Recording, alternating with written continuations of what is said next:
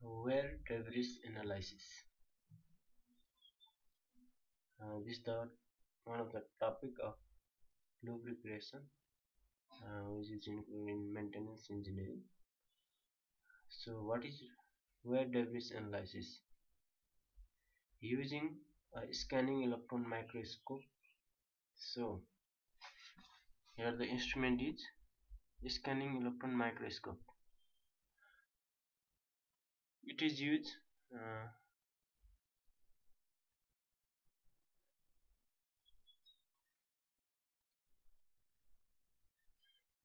as an instrument.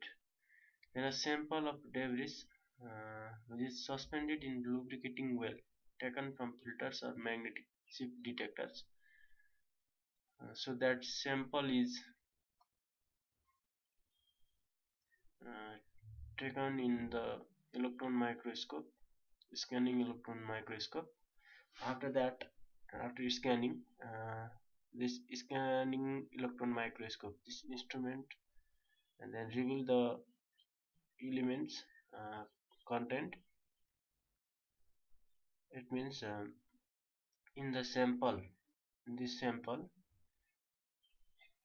what types of elements are contained, the properties, size, and morphology of that elements are then revealed by this scanning electron microscope.